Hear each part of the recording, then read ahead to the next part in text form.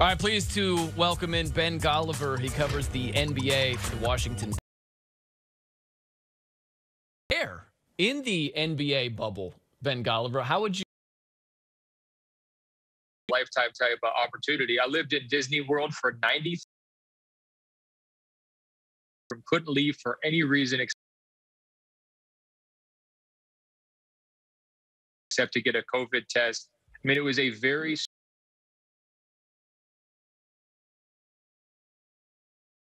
were prepackaged. We had a little pen that we kind of couldn't lead. It was less than a mile around the outside of it. And we were on chartered shuttle buses getting to games back and forth, day after day after day. And no ability to drive or leave the campus for any reason.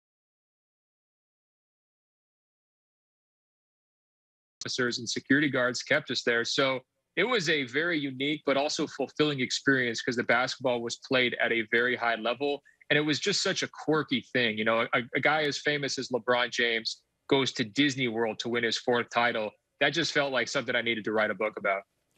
I laughed when you said 93 days, 92 nights. I like how it was that specific. You know what I mean? Where it's almost like you're itching to get out of there with good reason. Is that how you felt at the end? Oh, believe me, everybody was counting down. I did my very best to kind of stave off the senioritis feelings because I really wanted to lock in and enjoy the NBA Finals, but it was hilarious. You'll remember those finals. Jimmy Butler just wouldn't give up. And so every time the Heat kept winning a game, people kept coming back on the media shuttle bus saying, oh, no, we got to be here for 2 more days, 3 more days. Like Jimmy Butler was like the ultimate spoiler of the whole thing. I actually booked my flights home after game 2 of the NBA Finals because I thought, look, there's no way Miami's coming back. They've got all these injuries. It's going to be a sweep. So I had to change my flight out of there multiple times. So certainly there was an interest and an itch to get back to something closer to normal life. But at the same time, I think the people who were there are going to look back on it fondly. I think people, the writers anyways, almost feel like alumni of this, weird club that everybody had to go through together, the swamp-like conditions, walking around this ghost town amusement park with, really no other tourists anywhere in sight. Just very, very different. Playing games in high school gyms. I had more, people watching me play when I was in 6th grade playing AAU for the Beaverton Running Beavers out there in the Portland area than LeBron had during the NBA Finals. So think about that. That's how weird it was. Wow, that is wild. What's something that happened on the court because of the circumstances that you will always remember because of how it looked and how it felt?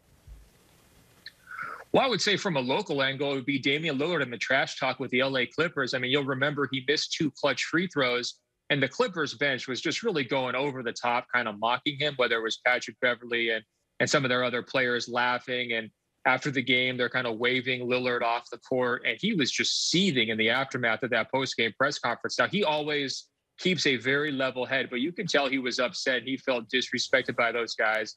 And these press conference rooms that we used at that point were very small. It almost felt like somebody's like work from home office.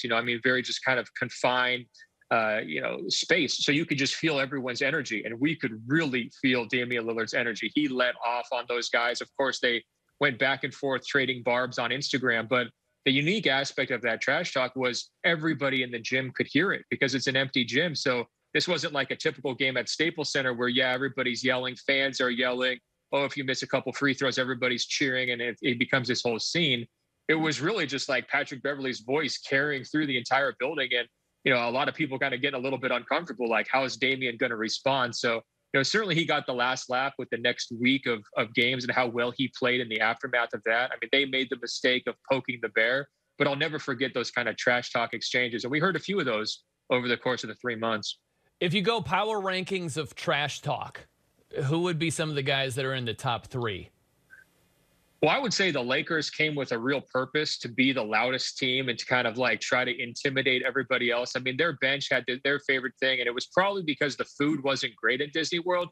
So every time Anthony Davis would get the ball against a smaller player, they would just start shouting out types of food. It's like barbecue chicken, steak. I mean, because he was going to be eating up the defender was kind of their idea, but they would come up with these crazy different food options, almost like they had been the all-you-can-eat buffet or something, getting a little bit creative with it.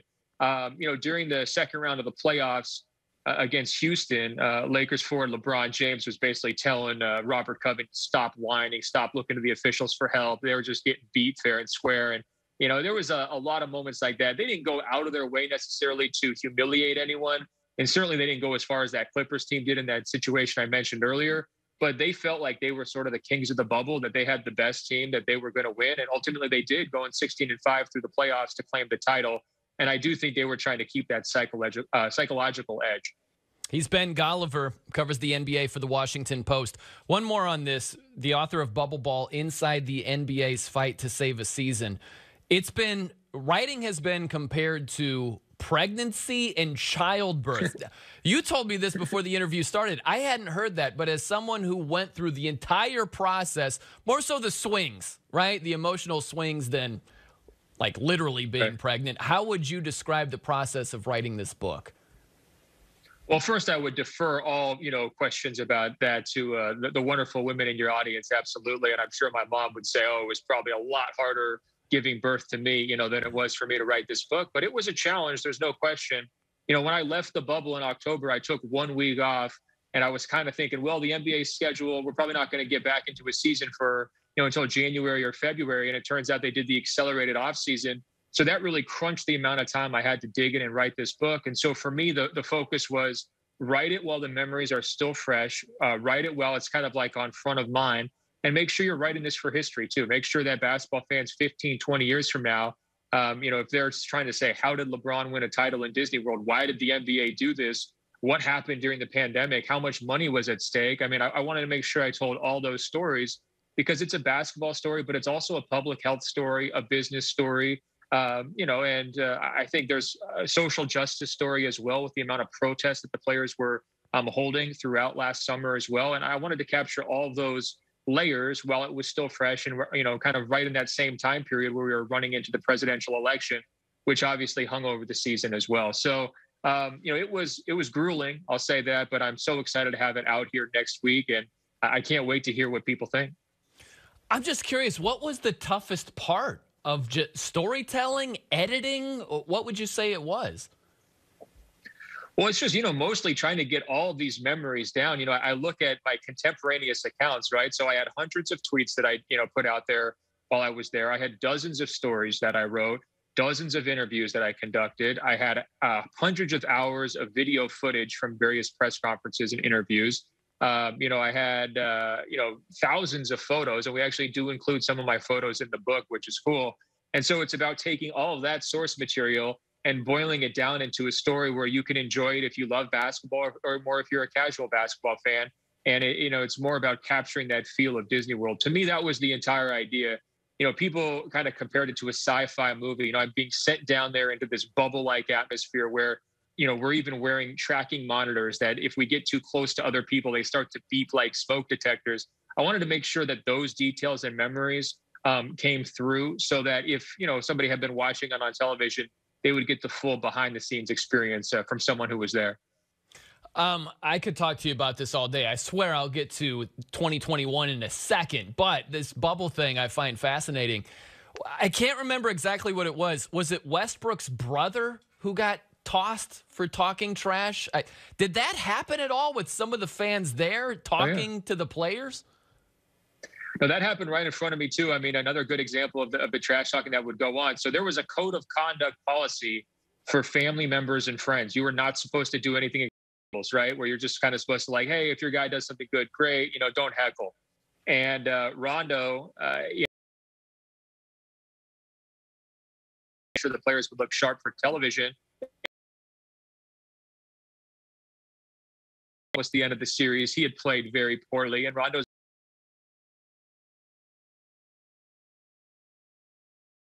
ultimately Westbrook turned to the referees, knowing the rules about fan conduct, and was like, and sure enough, they took Rondo's brother right out of the arena.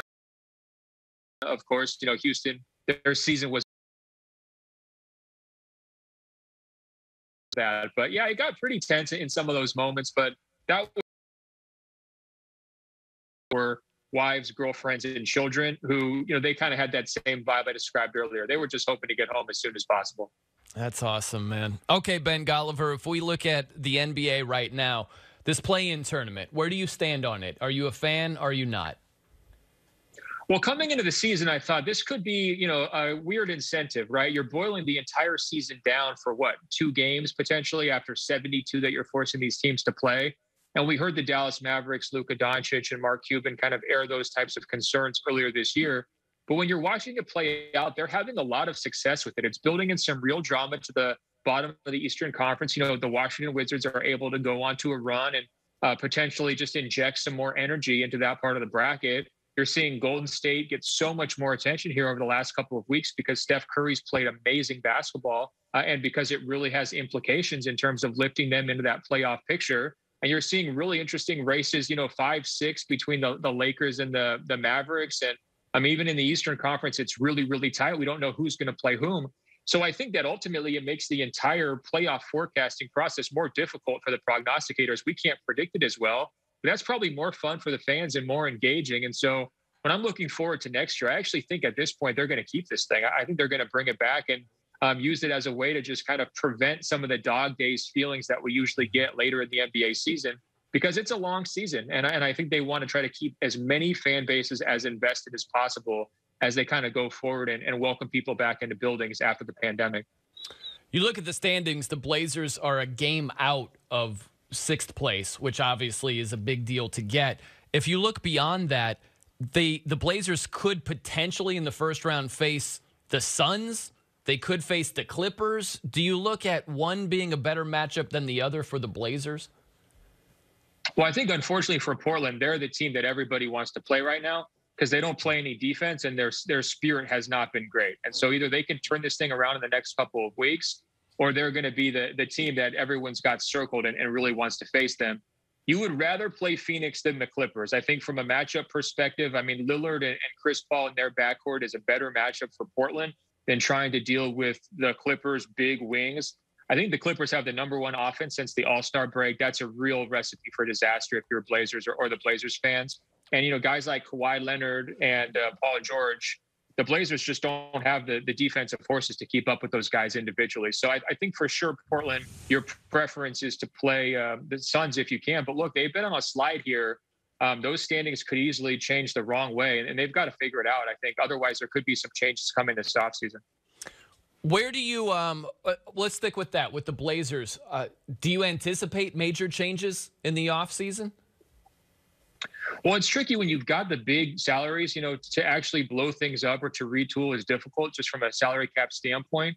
But I think, there's going to be questions about Terry Stotts if there's a step back this year. In other words, if they're not competitive in the first round of the playoffs or if they get knocked in the play-in, I could easily see some discussion there about, okay, well, what does his next step look like? Is it time for a new voice? We see a lot of teams impatient with their coaches here after the bubble is a great example of a number of coaches, teams changed coaches, whether it was the Clippers, the Sixers, the Pelicans. And so I would be watching that for sure.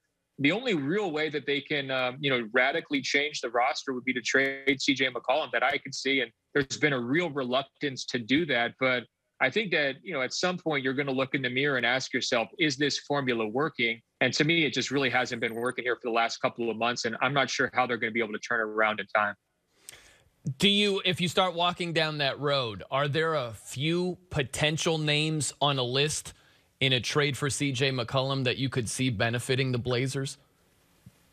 Well, here's the tough part about it right now. A lot of the best players in the league have re-signed extensions around the league recently because of a response to the pandemic, in my opinion. In other words, they want to solidify their spots, right? A lot of these teams are out there saying, let's just hold tight until we get through this thing. So you saw LeBron James, Anthony Davis, Giannis, a number of the biggest stars do that.